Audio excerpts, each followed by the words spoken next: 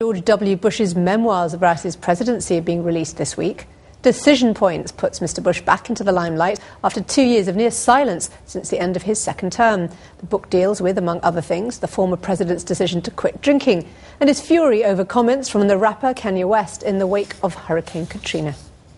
He called me a racist. Well, what he said was George Bush doesn't care about black people. That says he's a racist. And I didn't appreciate it then, and I don't appreciate it now.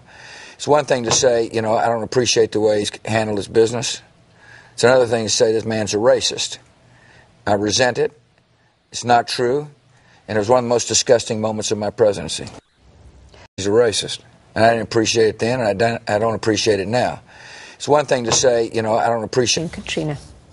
He called me a racist. Well, what he said was George Bush doesn't care about black people. That says to the limelight after 2 years of near silence since the end of his second term. The book deals with, among other things, the former president's decision to quit drinking and his fury over comments from the rapper Kanye West in the wake of Hurricane. George W. Bush's memoirs about his presidency are being released this week.